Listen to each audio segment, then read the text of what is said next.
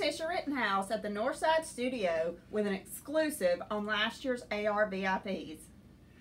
And this is John Kelly, and I'm following up with some very special guests. This is Entertainment Tonight for August 4th, 2023.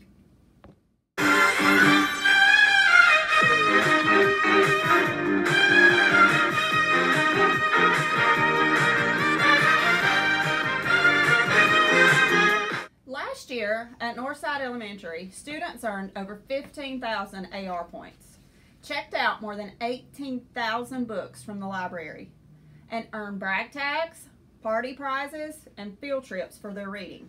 And you know, Tisha, they earned so many AR points last year that Dr. Abernathy even had to kiss a pig. Now, Miss Bentley, the media specialist at Northside Elementary, has decided the students can beat that record.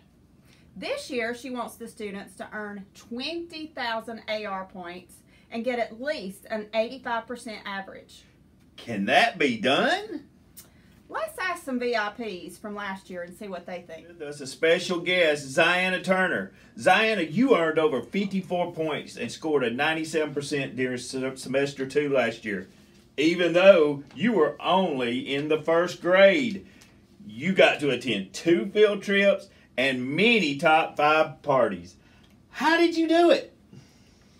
I read 20 minutes every day. I read at home and when I finished my work at school. Was it all really worth it? Definitely. Last year, 30 students were in the 100-point club. There were even 3 students who earned over 200 points. We have one of those students here with us today. Ryder Weaver has become a celebrity at Northside Elementary. Ryder, what are some of your favorite memories from last year?